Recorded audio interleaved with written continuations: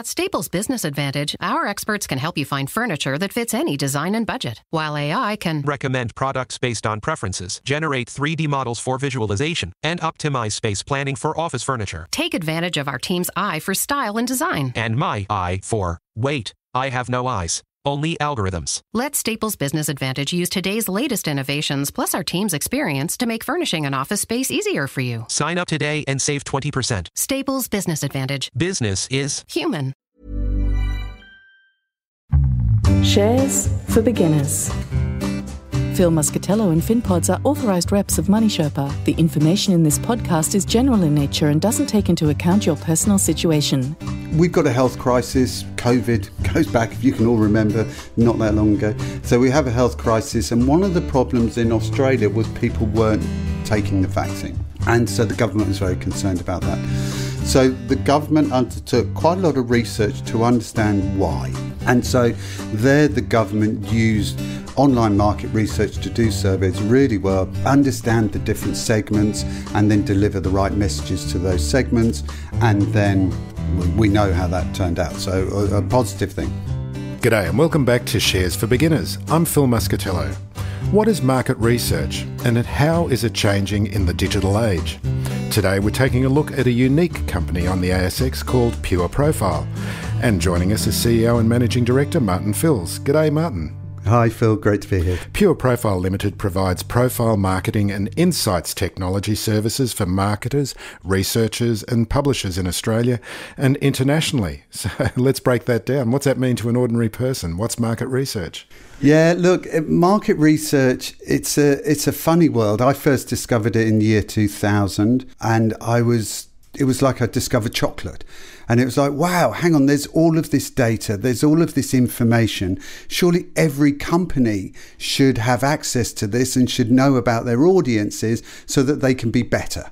And that's really what market research is. Market research enables companies to understand, or organizations, because it could be government, it could be education, as well as brands, companies, to understand their audiences better. It's in effect the evaluation of the viability of could be a product, it could be a message, it could be winning an audience from a competitor or retaining an audience from yourselves.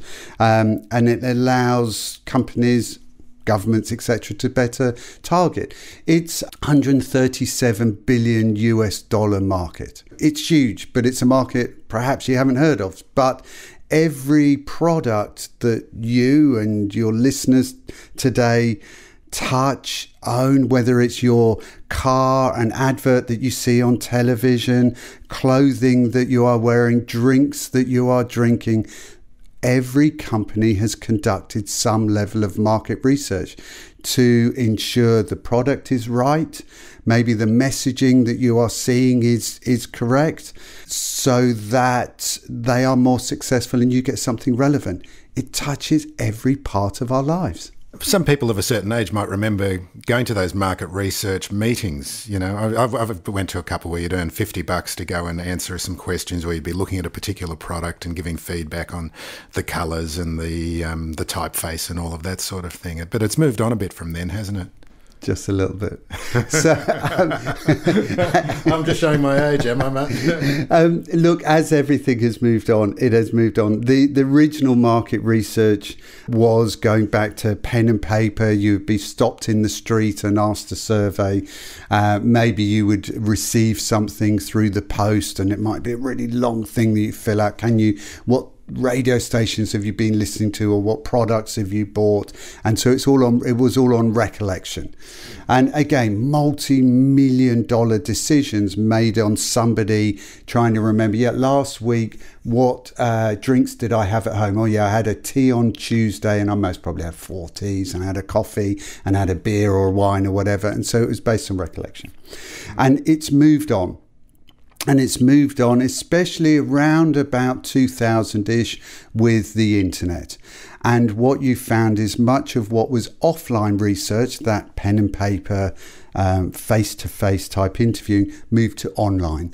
And suddenly I was able to get a much larger audience and a much wider audience through their computers or through their it wasn't their phones at that stage, it's through their computers, who wanted to share views and differences. And so the big changes that we've seen in market research to date have been around 2000, when we all moved to online. And so suddenly, as I said, it lowered the cost, increased the speed, increased the people, the variety of people I was talking to or able to talk to as a brand. More people could share their views and share their input. Then mobile, which came out a little bit later. So what are we talking about? 2005, 2006-ish, and everything started to go mobile. And so again, market research turned to mobile. So suddenly, whether somebody was answering online surveys sitting at home and it was 6 p.m. or 7 p.m. or maybe a lunch break at work or something, suddenly I could do research on the bus. And I could do research in the moment. So that was then the big change. And then the change that's occurred since then to date is combining that data. So more and more data is available. So for example, you might have a Flybuys card and you go shopping in Coles with your Flybuys card, or it could be Bunnings or Kmart or wherever, but you go in Coles and you buy certain products. Now Coles know a little bit about you because you have a card. They know what products you've bought. It's been a fair exchange. That's what market research is all about. Market research is all about a fair exchange. You will share some information and in return you will get something back. If it's with an organisation like Pure Profile, it would be money you get back for sharing that information or those views.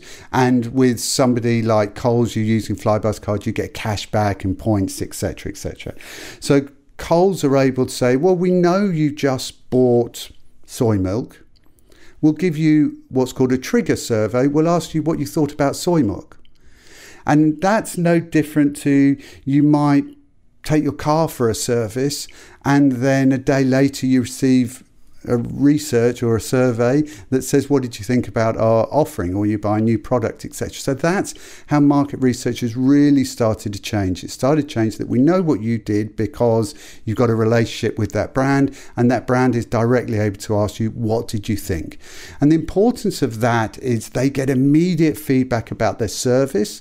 So I can see straight away my customer service. Maybe I just had my car serviced. I got a survey back that said, what did you think about that? So my car had to go all the way to Liverpool to be serviced. They have branches all around, so maybe they can see Liverpool customer service is actually better than Newcastle customer service or Sydney customer service, etc. And so they get immediate feedback that they can make business decisions on. And also, because you know somebody that's bought a product, you could ask them, why did you buy that product? Why did you buy that brand of soy milk over some other brand of soy milk? Why did you perhaps look at that television show instead of some other television show? Or that you saw that advert. Did you have a higher brand recollection? Maybe I'm getting a little bit too deep. I'm not sure here, Phil. But what we're understanding is that brands will be more relevant to you the more they can understand you.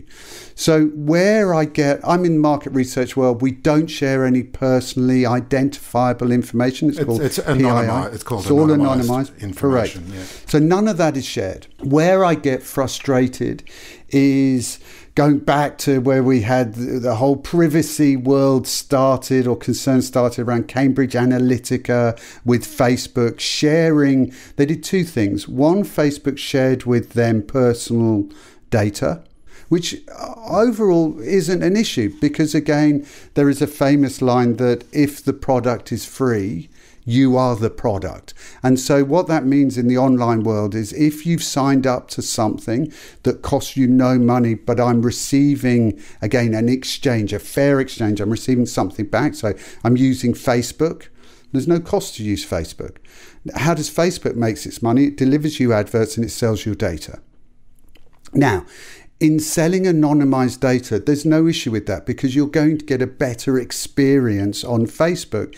if I've got more relevant offers, more relevant ads, if my content is more relevant to what I'm doing, then that's a fair exchange. I've got a free product, and in return, I'm giving data, and in return, they're giving me a better experience. Where it goes wrong is what Cambridge Analytica did, was Cambridge Analytica then started to manipulate people based on what they'd received and what they'd found out, which is really bad. And we now have GDPR in Europe, we have the AFFL here, we have California privacy law, which really is nothing to do with us because we don't share, it's all anonymized data, and we've got permission from our members who have joined our program, but it's stopping a Cambridge Analytica occurring in the further. And what it's given a bad name for is privacy, full stop. And it's a shame because my user experience is better if somebody can analyze my data of what I'm interested in, what I'm doing, how I'm doing it, how long I spend, etc.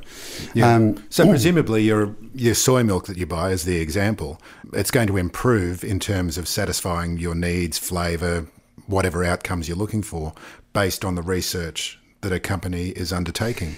Very good point. So I'm not saying Coles use their data in this way at all, but we'll carry on that as an example. So let's say Coles knows I've bought this particular brand of soy milk, and they also know how much I paid for that particular brand of soy milk at the checkout.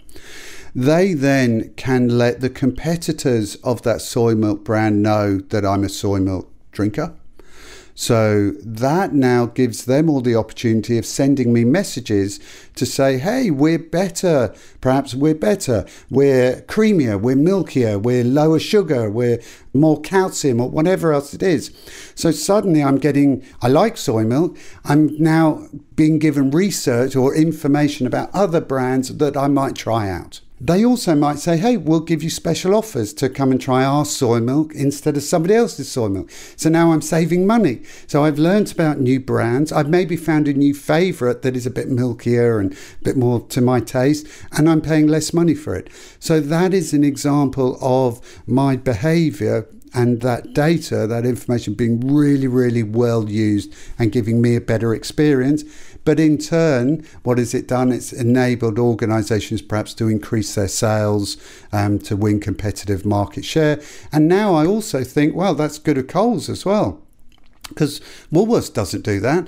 Now look at Coles, they're recommending different brands to me, they're recommending different prices to me, they're giving me offers, so my loyalty to Coles has gone up. Perhaps I've changed soy milk, so it's a win-win for everybody, and that's a perfect example of market research and being well used. And then you add to that, so that's what we call passive data, but you don't know why somebody has chosen that particular soy milk. So that's where Pure Profile comes in. So one, we can provide that data that tells what people do, but what we really do is we help brands understand why by asking them online surveys. So we can say that particular soy milk has been bought, and the brand says, okay, before I contact them, I want to know why did they buy that. So now we survey everybody who bought that particular brand to say, why do you drink soy milk? And perhaps it's a health thing. I've got a lactose intolerance. Perhaps I'm trying to lose weight. Oat milk, for all your listeners, has a lot more sugar than soy milk. So perhaps I'm dropping oat milk to go to soy milk because I'm trying to lose weight. Perhaps it's because of a cost thing. So there can be a myriad of reasons. And so once the brand understands what the reasons are, their messaging can be tailored. It's the same product, but I've now got tailored messaging depending on who the user is. At Staples Business Advantage, our experts can help you find furniture that fits any design and budget, while AI can recommend products based on preferences, generate 3D models for visualization, and optimize space planning for office furniture. take advantage of our team's eye for style and design. And my eye for, wait, I have no eyes. Only algorithms. At Staples Business Advantage, furnishing your office is easy. And with the best warranty in the business, we're committed to you now and down the road. Sign up today and save 20%. Staples Business Advantage. Business is human.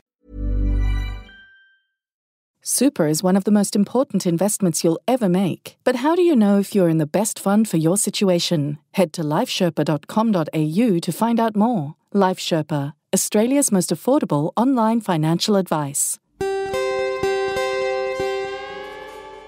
So can you run us through some case studies of how this has worked? And I know you've prepared 3 cases beforehand, and they're really interesting cases. So, let's just run through them now. Yeah, thanks, Phil. It is a good question, and it is one you told me beforehand, so I have 3 cases. Government. I'll give a good example of government research around COVID hesitancy. We've got a health crisis. COVID goes back, if you can all remember, not that long ago. So we have a health crisis. And one of the problems in Australia was people weren't taking the vaccine. And so the government was very concerned about that. So the government undertook quite a lot of research to understand why. So again, I'm going to deliver online surveys to understand what the drivers are for users. And what came out of that research was there is an absolute group of people who would never have any vaccine at all. You're not going to be able to give any messages to that group. You can continue to try, but you're not going to convert them.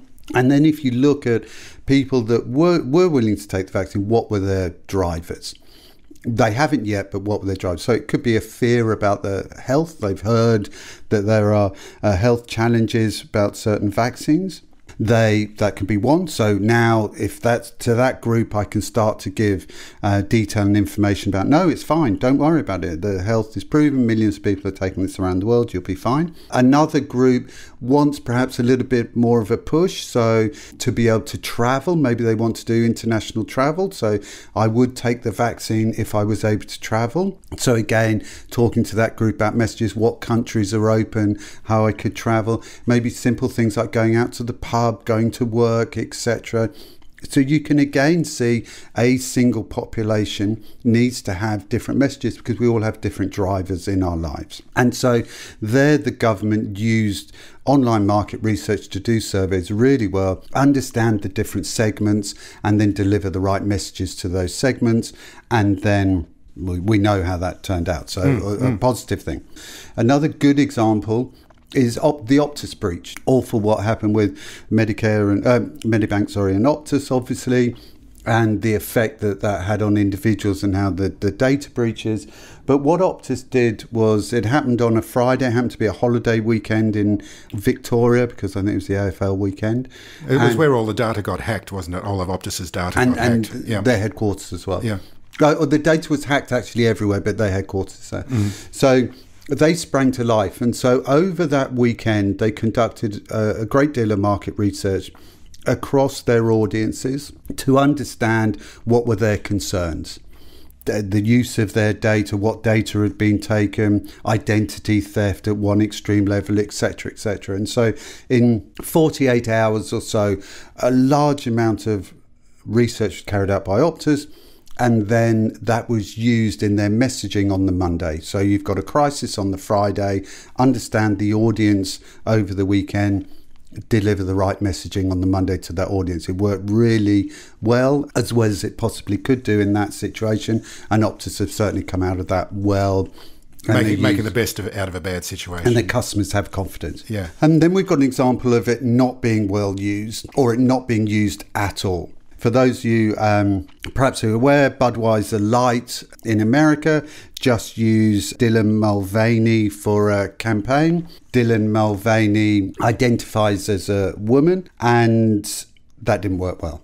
And the traditional drinkers of Budweiser Light, which had been all about cowboys and riding horses and guns and whatever else in America, their user base went, what's going on? We don't relate to these messaging, this campaign that's being held.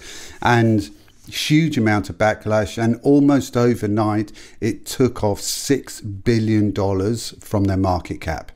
If they'd conducted a little bit of user research first to understand perhaps if that campaign would work, then they wouldn't have lost $6 billion. And then very quickly, they've tried to launch new campaigns for which you'd imagine they have conducted research, which is going back to their traditional values, but it'll take time for them to get that brand back. So market research should be done. It seems to be on belief that they would go with such a radically different campaign without conducting that kind of research to start with, to see how it would be, if it would be effective or not. It does. It is quite incredible. I think a couple of people have been put on leave, I've seen in the news from Budweiser regarding this. And yes, So easy to do market research. It's so easy and fast to at least get a pulse on your users, etc., or your customers. Incredible they didn't, but yeah, a couple of examples where it's worked and examples where it hasn't. And another one which you might see a lot of if you're watching television or actually any medium at the moment, Volvo. They're doing a lot of advertising at the moment around electric vehicles, etc. Volvo is Chinese owned. However, all of the adverts are Swedish accents and Swedish scenery and giving, again, what do users like? They like that impression that it's the design and the perception that Volvo has always had for safety and design style and being Swedish. And being Swedish. So, again, market research being reused really, really well to build a brand, understand the audience and understand what the reasons are that people would buy a Volvo over a Hyundai or whatever. Does Pure Profile, sorry, I'm just going a bit off topic here, but does Pure Profile ever have to have tough conversations with clients and say, okay, you're really invested in this idea of how you want to approach market, and you're saying, we really don't think it's going to work? Absolutely. And occasionally you do have clients who will say, oh, that doesn't fit with what we're expecting to do or we'd like to do. Can you make the data different? and the answer is no. The data is the data. It's very, very few. I mean, a handful of clients in sort of 20 years. The majority, it's close to the mark. They know their clients. They know their business throughout. This is really final verification that we're on the right idea, perhaps some tweaking of some ideas. So very, very seldomly do you have something which is, a complete right turn from actually the path that the brand was taking. It normally is reaffirming what they're looking to do as opposed to just completely blue sky. So very, very seldomly do brands say, this isn't what we were expecting at all. We want a different outcome. Okay, so tell us about the business structure of Pure Profile, the areas that it operates in. As a company, we're Australian founded 23 years ago. Today we operate in 10 countries. We just opened Indonesia about a month or so ago.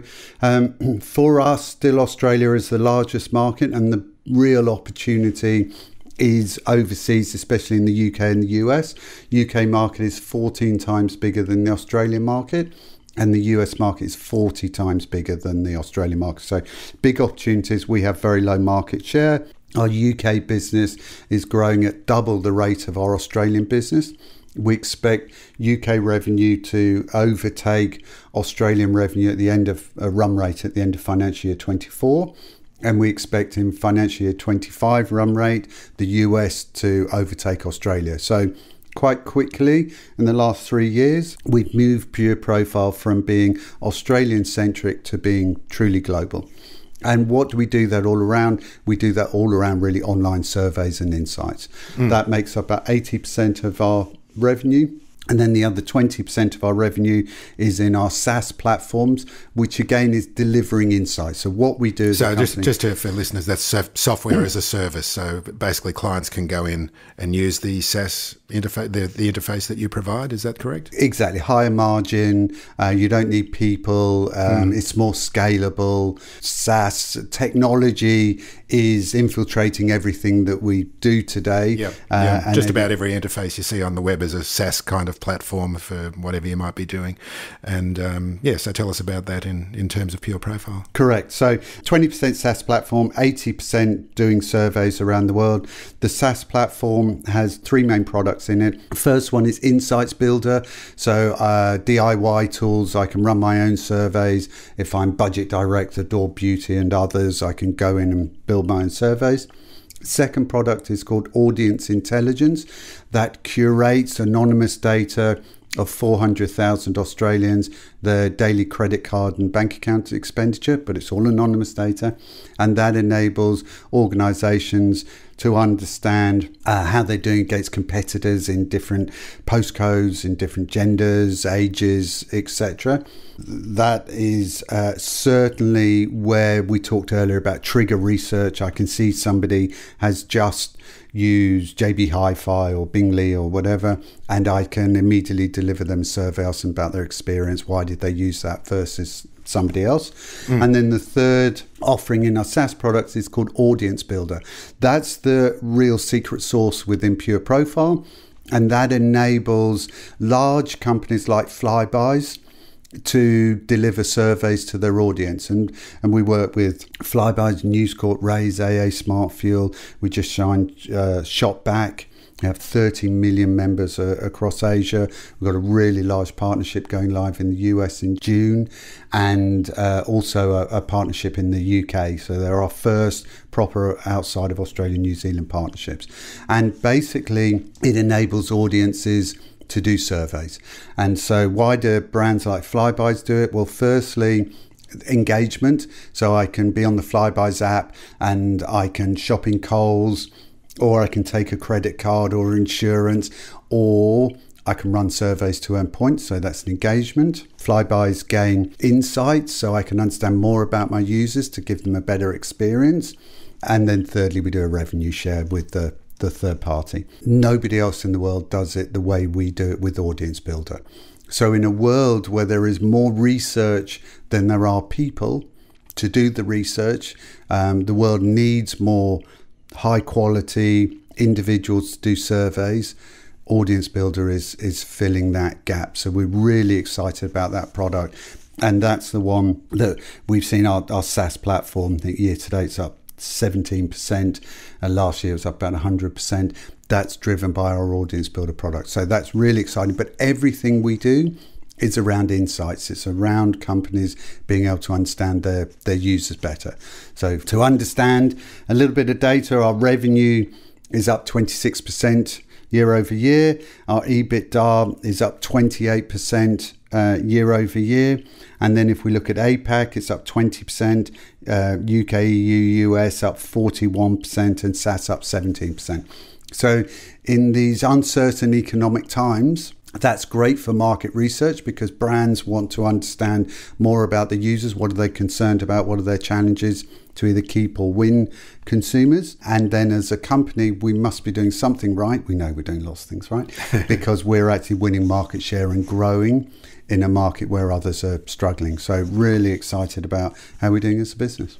And presumably governments would require a lot more of this information in tough times as well, because they need to know which way to turn. The one constant in the world is change. So if you've got, we just had budget, so governments would, and here in Australia, governments would conduct research 6 months beforehand, understanding what the key thing about voters or their voters and Liberal votes are, to understand what they should focus on the budget as well as what's needed in the market. We've got The Voice coming up. And I think we saw in the budget that $330 million has been earmarked for that referendum. There will be a great deal of research from both the Yes campaign and the No campaign to understand what the key messages should be to have people vote no or yes. And then before we know it, there will be round to election cycle again. So once again, all the key parties will be looking to understand their constituents and opposition constituents for the right messaging. So it's a continual thing within any business, but especially within the government. And is Audience Builder something that you are taking to international markets? And it's something that doesn't exist in other markets? Is that the case? Absolutely. Yeah. So the way that it works and the way we partner with big brands, big membership companies, nobody else does it in the same way. And that's where we are seeing our growth come from. So for us, the breakout will be the US. We're only doing about $3 million or so, maybe $4 million or so this year in the US, in a market that's worth in excess of $6 billion. So huge opportunity, and Audience Builder is our secret sauce to entry. So A large partner we're starting to go live with in June. They have about 114 million members in the US. That's a large base to go out and build a panel from. That would be especially about social impact and social challenges people face. And that's what the company does. And then we're talking to other partners about launching speciality panels that are filling in gaps that aren't covered by the mainstream in the US. And even a small niche offering in the US is bigger than the whole Australian market. What we need to be really cautious about, as we've always done, we are operating cash flow positive. We've been operating cash flow positive for the best part of 3 years. And so all of our investments, whether it's technology investments, new market investments, new product investments, people investments, is all within our cash flow. We don't want to raise money to keep the lights on. And so that's been really important to us. So even going out into the US, a big market, we're not looking at spending a huge amount of money doing that. We'll do that with the partner. It therefore doesn't cost us any money up front. We do a back-end revenue share, and the opportunity is huge. So low cost entry into a market 40 times bigger than Australia. If listeners want to find out more about Pure Profile, where can they find you? What's the code and the website? Yep, the code is PPL. The website is business.pureprofile.com or just pureprofile.com, and then you can go to the business section. Obviously, find out more about the company, all our reports, etc. And also, we're always happy to answer any questions that people may have. So please send those through to Phil or contact us directly, and we'll see if we can help you. Martin, thank you very much for joining me today. Thank you very much, Phil. The company and or guest has contributed to the cost of production for this episode. Thanks for listening to Shares for Beginners. You can find more at sharesforbeginners.com. If you enjoy listening, please take a moment to rate or review in your podcast player, or tell a friend who might want to learn more about investing for their future.